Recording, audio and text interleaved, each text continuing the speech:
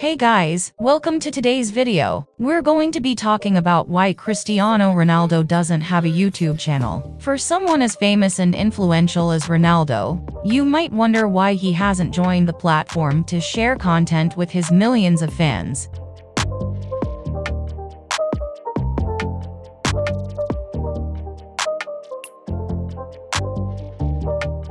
Cristiano Ronaldo recently launched his YouTube channel and set a world record for the fastest channel to reach 10 million subscribers, achieving this in just 12 hours. For context, the previous fastest was the channel Hamster Combat, which hit 10 million in 7 days. Incredible, right? At the time of recording this video, Cristiano's channel had already gained 20 million subscribers. However, it's important to note that Ronaldo isn't the only footballer with a YouTube channel. Players like Ben Foster, Sergio Aguero, and Vinicius Jr. have had their own YouTube platforms for a while. But when one of the greatest football players in the world joins the scene, it brings significant changes. Here are 5 reasons why Ronaldo's YouTube channel might be bad for football. Number 1. It signals the nearing end of his career. By creating a YouTube channel, Ronaldo could be hinting that he's already considering life after football. Many speculate that his retirement is not far off, especially with him turning 40 next year. While his physical condition is still impressive, his focus might be shifting to new ventures outside of football.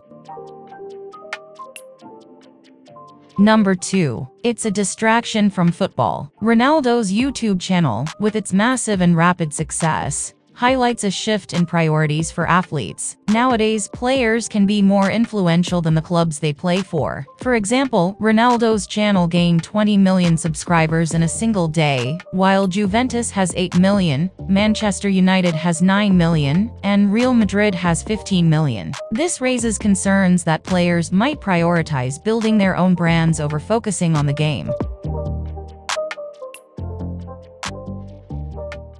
Number 3. It might inspire younger players to follow suit. As one of the most influential figures for young athletes, Ronaldo's move into YouTube could encourage them to do the same. Instead of focusing solely on improving their game, they might start creating social media content, which could distract them from reaching their full potential on the pitch.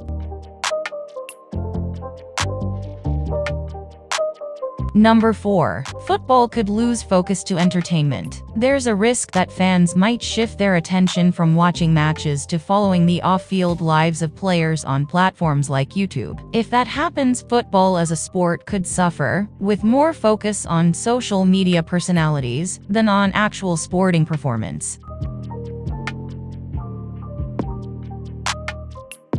Number 5. Ronaldo's YouTube might be a sign of his upcoming retirement. Launching this channel could mean that Ronaldo is preparing for his post-football life, which would be a massive loss for the sport. One of the greatest minds in football could be moving away from the game, either towards being a full-time content creator or focusing on business ventures. That could mean the end of dreams for many fans who hope to see Ronaldo continue in football. What do you think? Could Ronaldo's YouTube channel hurt football? Or is it not that serious? Let's discuss in the comments. If you like this video, give it a thumbs up and subscribe to the channel. Also, hit the bell icon so you don't miss any updates. See you in the next one.